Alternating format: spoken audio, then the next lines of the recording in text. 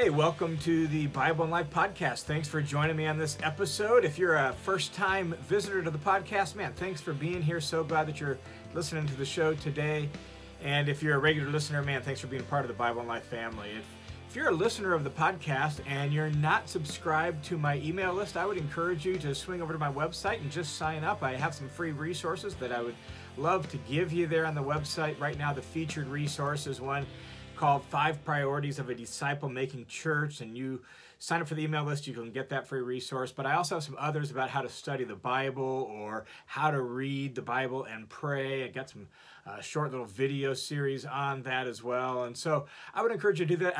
I send out a couple emails a month, one usually giving some sort of resource or tool that I think is particularly helpful to growing spiritually or to understanding the Bible, and another email is usually just sort of stuff I'm working on or stuff I'm working through, stuff I'm learning, kind of a behind-the-scenes sort of thing, and try to just make those super helpful and super valuable to you. In fact, I just had a email subscriber over the weekend email me and basically say that she has found one of the resources that I suggested in an email super helpful to her understanding the Bible, and it's really made, particularly the Gospel of Mark that she's currently reading, super clear, and so she's really found that resource valuable. And so I just try to do that, send out things that I think will be really helpful to you. And so I would encourage you to swing over to the website and sign up for the email list if you haven't already. All right, we've been working through a series where we're really letting Jesus teach us how to pray. And what we traditionally call the Lord's Prayer grew out initially, at least in Luke's version, of that question. Lord, teach us to pray. And Jesus gave the Lord's Prayer as sort of a model, a template for how to pray. And so we've been using that template and just listening to Jesus as he teaches us some things about prayer. We've looked at the address, that God has to be addressed, and what's the fundamental or most crucial way to address God. And Jesus gives us the address, our Father. Not our King, not our Master, not our power, but our Father.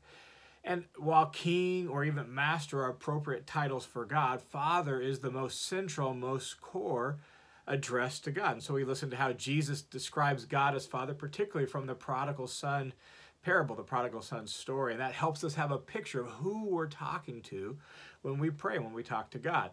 We also looked at Jesus' example of prayer and how he prayed and how he arranged his life for that, and that really set the stage for how we should arrange our life. In this particular episode, I want to look at 2 of the requests that Jesus gives us right towards the front. But before I look at those, I want to kind of set the stage for helping us maybe appreciate the context, the real world context of those requests. So let me just ask some questions. The first question is this: have you ever felt like, man, I wish the world was different than it is? You look around at the world and you're like, so much hostility, so much hatred, so much brokenness, so much failure, so much wrongness with the world. Ever felt that way? Have you ever looked at the world and thought, man, I wish there wasn't starvation. I wish there wasn't killing and murder. I wish there wasn't war. I wish there wasn't hatred. I wish there wasn't breakdown in the families and falling out in families so that siblings never talk to each other, or moms and dads get divorces and leave kids kind of confused and wondering what's going on. I wish love always prevailed and indifference or hatred didn't. I wish that politicians could work together for the good of their country. I wish that nations didn't fight and blow each other up, right? Have you ever just looked at the world and thought, man, I wish things were different than they are? Well, that longing is such a deep, fundamental longing. We have, it seems, built within us this longing for a world that is true and beautiful and good and right. And we live in a world where, while there's plenty that's beautiful and good and even true, and even plenty of things that are right, there's a whole host of things that are broken and wrong and messed up and confusing, things that just don't seem to be the way it ought to be anymore. And in the worldview of the Bible, the big story of the Bible, all of that is stuff that goes against God and against God's will and against God's ways and against what God ultimately dreamed when he first created the world. And the story of the Bible says God is going to make things right again, that he's working to make things right again. And one of the major biblical themes, biblical pieces of imagery that captures that is God being king. That when God is king, things do work right. Things are good. Things are beautiful. And there isn't all the division and hostility. When God actually rules the world the way it was meant to be ruled, everything is right again. That's one of the major pieces of the biblical story. Now, with that, then, we come back to Jesus teaching us how to pray in the Lord's Prayer, and we see the second and third requests in the prayer being this: your kingdom come, your will be done on earth as it is in heaven. And Jesus really is calling us to be people who pray for God to set things right, for his kingdom to come and his will to be done. And yet, I think sometimes we don't always fully appreciate what that means. In fact, I asked on my social media channels the end of last week, I just asked the question, when you pray, your kingdom come, what do you imagine happening? And I think that's a good question for us. If we have prayed the Lord's Prayer ever at all, well, what do we think we're asking for when we say, your kingdom come? And on my Instagram and on my Facebook, the responses of people were quite varied on that, and they were very insightful and very honest, and I think very, very good, helpful responses. Some people said, I have really no idea. Other people say, man, I'm going to have to think about that a little bit more. One gal, Lori, said, I'm going to drink my coffee and chew on that a little bit more, right? I need more coffee. And then we actually had a pretty good little interchange about it, and Lori had some pretty good insights as to what that meant. There was people that waxed theological about Jesus reigning and ruling and what that means, and people who waxed poetical about some of the imagery from the Old Testament about the lion and the lamb lying down together like friends and not being worried about what's going to happen because there's peace and harmony in nature and in the world. And people waxed philosophical about justice and rightness. And so this wide range of responses to, what do you think you're asking God to do when you ask for his kingdom to come? And so in this episode, I just want to explore that. What are we asking? What does that mean? What is Jesus expecting us to be thinking and praying when we're saying, your kingdom come? What are the implications for us? And in order to really understand that prayer request, your kingdom come, your will be done, we need to understand Jesus' teaching on the kingdom of God a little bit and what that means, because I think so much church history has happened and so much church teaching has happened that sometimes we're confused and we don't always hear it the way Jesus intended it or what Jesus meant. And so, as I said, in the big story of Scripture, that's one of the major themes, that God is king, and yet he's coming as king, and we're looking for his kingdom to come, and we know God reigns, but we want his rule to come, and that there's a day coming when that's going to happen. And it's in that spirit that Jesus teaches us to pray, your kingdom come, your will be done. And so when we look at the ministry of Jesus here with this request in Matthew chapter 6, your kingdom come, well, Jesus is teaching us to pray about something that hasn't yet happened, right? Like, we're expecting the kingdom to come at some point in the future. And so there's a future element to the kingdom. It's going to come someday. And yet, at the same time, Jesus in his teaching also says things like this. Here's Mark chapter 1, verse 15. Jesus says, the time is fulfilled.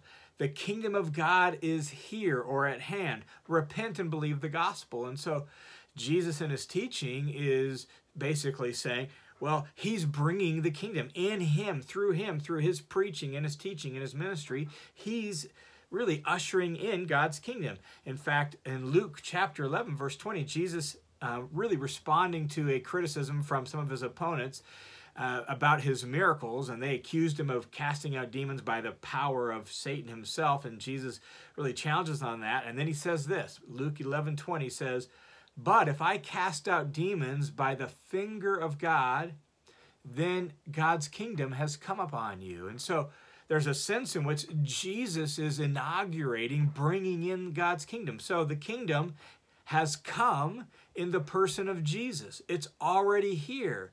And yet we're supposed to pray for it to come. And that tension, I think, is really important for us to understand in the ministry of Jesus, that there's this tension in the teaching of Jesus between the kingdom is here, but the kingdom is not yet here. It's come, but it's not yet come completely and fully, so we're praying for it to come.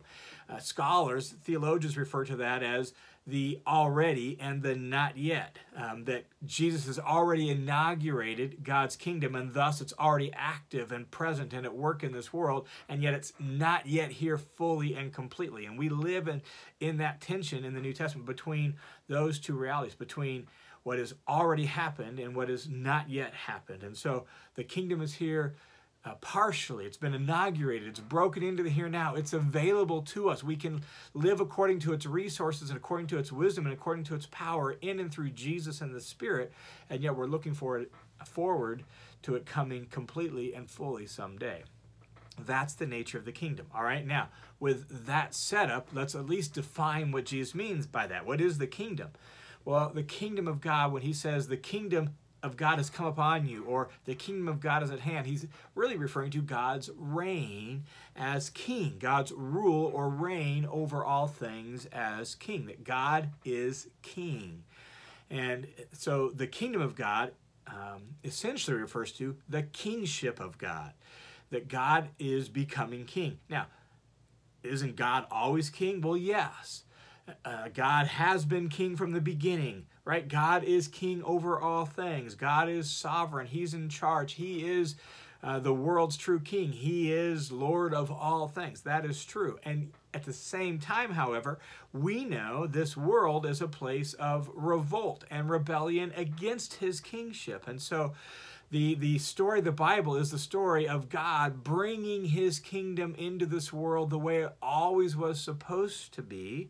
And thus God becoming king fully and completely over all things again. Not because God isn't king, but because his kingship isn't always recognized and thus isn't always submitted to and carried out. And so when Jesus says the kingdom of God is here, it's present in and through him, he's saying, I'm inaugurating this long-awaited culmination of everything God has been doing to bring his kingdom, bring his kingship, his rule to this world. That's what he's saying. And so when we pray, your kingdom come, your will be done, we're really praying for God to effectively come as king and bring his kingship to this world. And so this request, your kingdom come, your will be done, this request involves several assumptions. Let me just list off several assumptions kind of that underlie this request. One is that God is active and involved in the history of this world and in the world today, that God is here, he's active, that he can work, that he didn't just create the world and then move off, to a distant corner of the universe and he's really uninvolved. It's like, you go your own way. No, we're praying, we're asking for God to bring his rule, his reign, his kingship, which assumes that he's active in the world. He's active throughout history.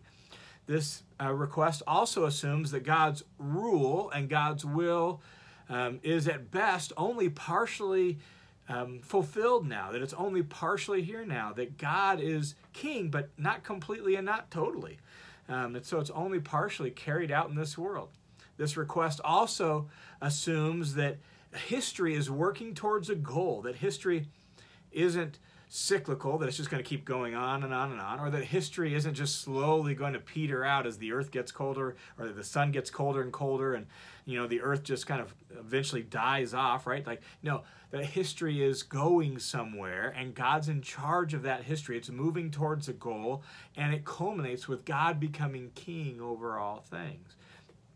And this request also assumes that God's kingship and God's will is good, that it's the best thing that could happen to this world, and that's why we want it, and that's why we long for it, and that's why we pray for it to come. And so when we pray for God's kingdom to come and his will to be done, what we're really praying, if we understand the full biblical worldview, we're praying for things to be made right, for all those things that are wrong in our world that we can recognize, that we feel in our bones, for all the division and brokenness and hostility and all the marginalization and oppression and all the hatred and the starvation and everything that's wrong with this world that just gnaws at our soul when we see it on the news, or at times in our more reflective moments when we're just like, man, I wish things were different, right? When we're praying for God's kingdom to come, we believe that God's kingdom sets everything right and that all will be well someday. And that's what we're longing for. That's what really all humans are longing for. And we believe the solution to all those problems isn't, a different government in your whatever country you live in. It's not better politicians or, voting in the right candidate, as important as maybe those might be. We believe that ultimately the solution is for God's kingdom to come and his will to be done. And so we pray and we long and we look forward to and we wait for God to become king over all things. That's the heart of this prayer. And so there's really a global aspect to that and a personal aspect to this prayer. The global aspect is we see injustice in this world. We see abuse of power in this world. We see hunger and starvation and exploitation and oppression. We see alienation and marginalization and wrongness in this world, and we long for it to be made right. And what's the first thing we should do when we see that?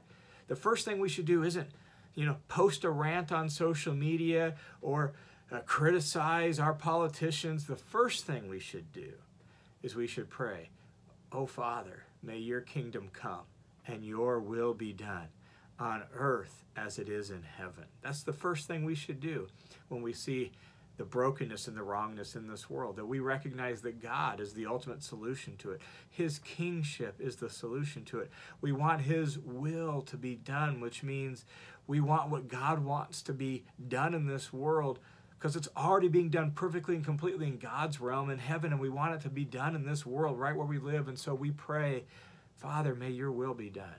Father, would you come as king and would you set things right?" And we long for that and we look forward to that and we want that and we yearn for that.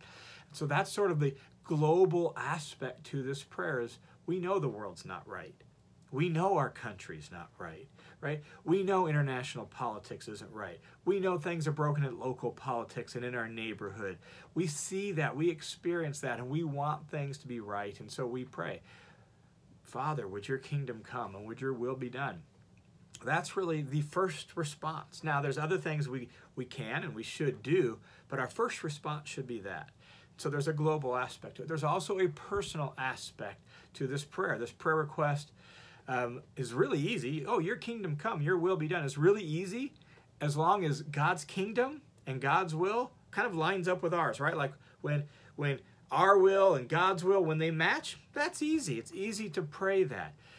It's hard to pray that when God's will and our will don't match up, when they're at odds with each other, when what God says we should do and what we feel like doing, we want to do, or when we think would be best, and then God's will is different than that, that's when this prayer becomes a little more challenging. And at that moment, whose will wins out?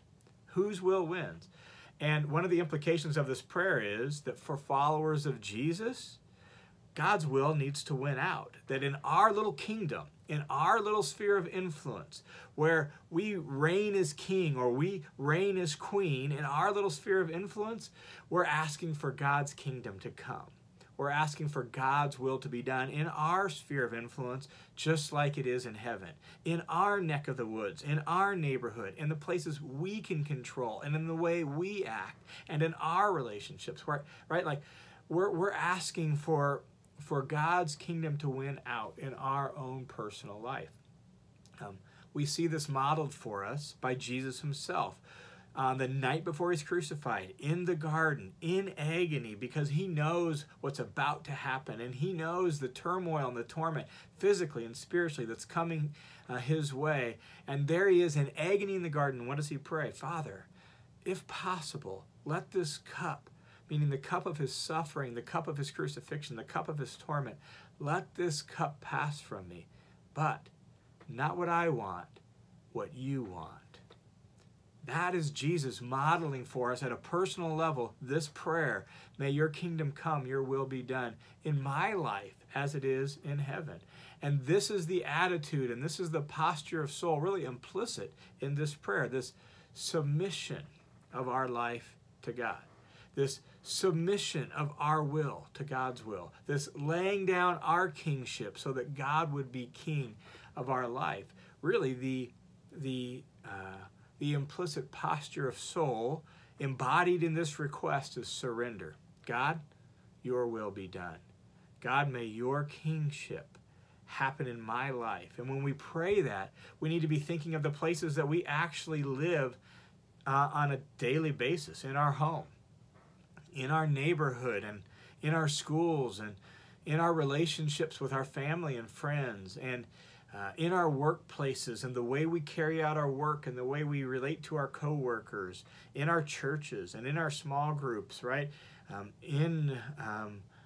At the store, and in our places of business. God, may your kingdom come and your will be done. And insofar as we have control of our decisions and our choices, we surrender, we submit. And so that's really the attitude embodied in this prayer, is surrender or submission to the kingship and the will of God.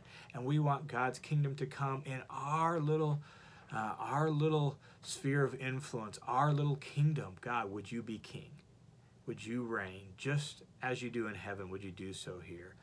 And then by the wisdom of Jesus and the power of his Spirit, we begin to act increasingly in sync with God's kingdom and God's kingship. That's the goal of this prayer. That's the attitude as we learn to pray and we let Jesus teach us to pray. That's the attitude that most fundamentally needs to really govern our life of prayer. That our life of prayer is governed by an attitude of surrender and submission, just like Jesus. Not my will, but yours be done. Not my kingdom, but your kingdom come. And so we pray for that to happen in our life and then in the world around us and beyond. All right, thanks for tuning in to the Bible and Life podcast. And as always, just know this is a listener-supported show, and so those of you who are patrons of the podcast or donate through World Family Mission, man, God bless you. Thank you for your support. Thanks for making this possible. May you continue to pray for this to be used by God to the very end that we talked about in this episode, that God could use even this simple little podcast to help his kingdom to come and his will to be done just a little bit more here on earth as it is in heaven. Hey, thanks for being a part of the Bible and Life family. God bless you guys, and I look forward to talking with you again next week.